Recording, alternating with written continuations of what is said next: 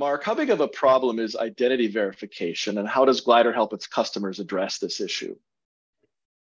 It's a big problem. It's a big problem in that if you have one candidate that makes it through an interview process utilizing assessment functionality, and they turn out to not be the person that took the assessment, the person that interviewed, if there's some level of candidate bait and switch, it dilutes the potency of the assessment process holistically. We've taken a very strong approach to this. So, and look, I don't want to give Glider the credit for our functionality around this. This is client and market driven. So we'll have a client call us with a use case to say, hey, we heard another voice and it felt like our candidate was lip syncing while someone else off camera was actually answering the questions. And so we came out with lip sync functionality. So now on top of our facial recognition, our software allows for a warning that says, hey, the facial movements are not matching the audio that we're picking up.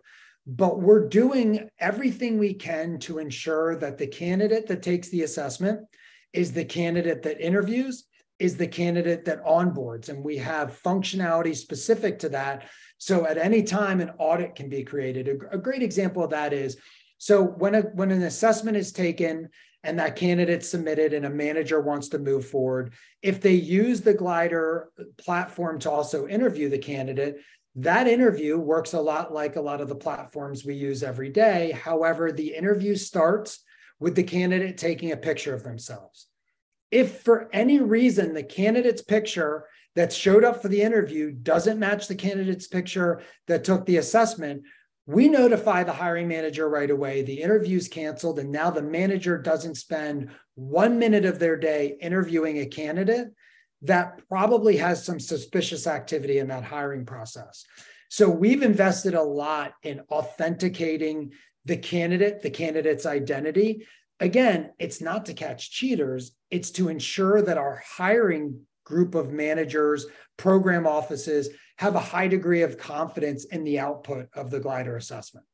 That's amazing. So on onboarding day, how do your customers know that the candidate who applied and interviewed and took the assessment is the candidate who starts work on day one? Yeah, great question. So we talked about how everything starts with a picture. Once that candidate gets an offer and is onboarded and provisioned within an organization, and I get my mark.brodsky@glider.ai email address, Glider's able to send a final invitation to now their newly provisioned corporate email account, where all we're asking that candidate to do is take a picture of themselves. So now there is a full audit trail that says the candidate that you assessed is the candidate that you interviewed and is also the candidate that you've now onboarded.